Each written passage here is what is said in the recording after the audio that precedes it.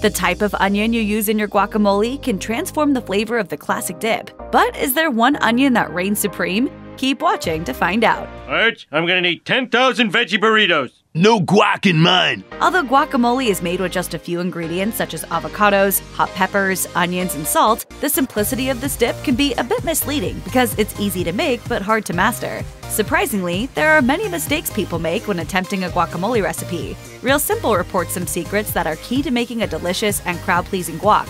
To begin, you'll need only the best ripe avocados. If you're going the authentic route, the ingredients will need to be mashed with a traditional Mexican mortar called the molcajete.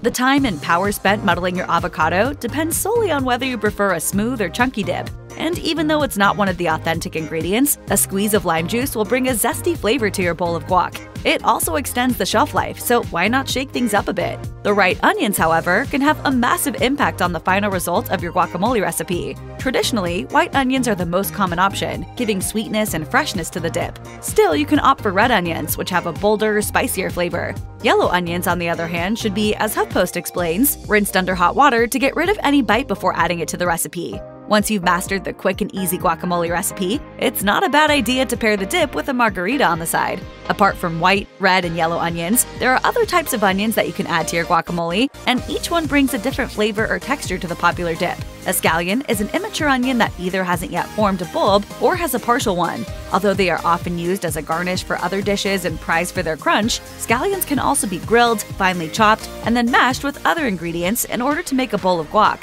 You also might be wondering what the difference is between shallots and onions. Shallots are used in the same way as onions or scallions, finely minced or mashed with the other ingredients, roasted or raw. However, they add an intense flavor to guacamole, so if you've never used them in the recipe before, try starting with a small amount. I really don't like them. No, I don't.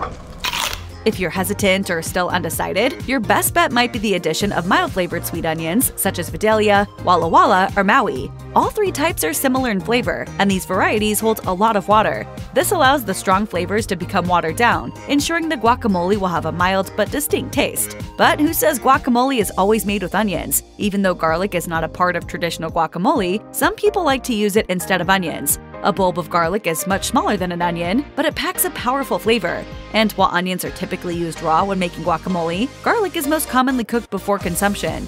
This is especially important when using it in the creamy dip, because its sharpness is reduced at high temperatures.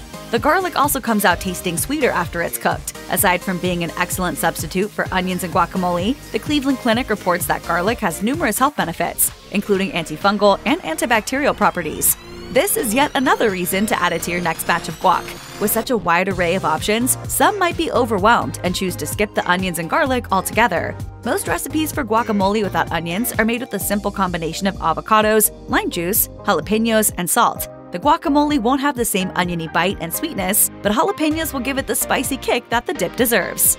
Check out one of our newest videos right here. Plus, even more MASH videos about your favorite stuff are coming soon. Subscribe to our YouTube channel and hit the bell so you don't miss a single one.